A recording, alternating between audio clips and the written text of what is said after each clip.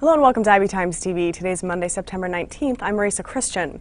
For weeks, NASA's defunct 7-ton research satellite has been falling towards Earth with the potential of shattering on the Earth's surface and raining debris on densely populated areas.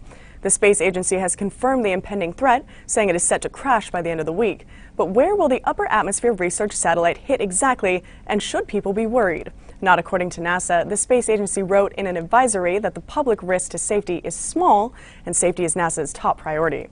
They wrote, since the beginning of the space age in the late 1950s, there have been no confirmed reports of an injury resulting from re-entering space objects.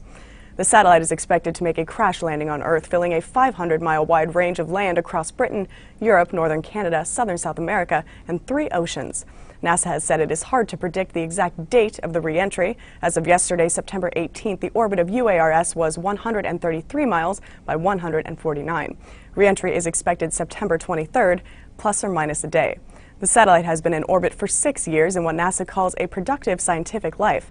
The $750 million UARS satellite has been dead in orbit since 2005, when it was decommissioned after a 14-year Earth observation mission. NASA reported that more than 500,000 pieces of debris or space junk are tracked as they orbit the Earth. They travel at speeds up to 17,500 miles per hour, fast enough for a relatively small piece of orbital debris to damage a satellite or spacecraft. Marisa Christian, IB Times TV.